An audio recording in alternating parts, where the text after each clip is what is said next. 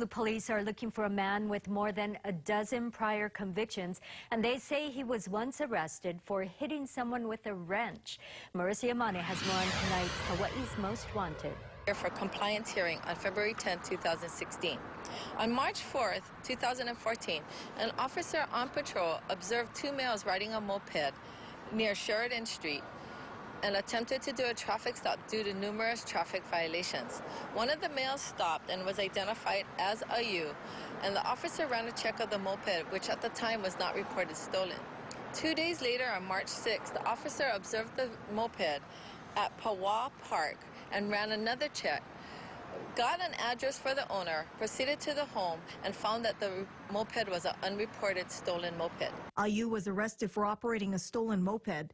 He was also arrested in May 2014 for hitting someone with a wrench and for drugs. He's now wanted on two $25,000 warrants for not showing up for a hearing last month. Aupiu Savea Aupiu has 13 prior convictions. If you know where he is, call Crime Stoppers at 955-8300. Marissa Yamane, KHON 2 News.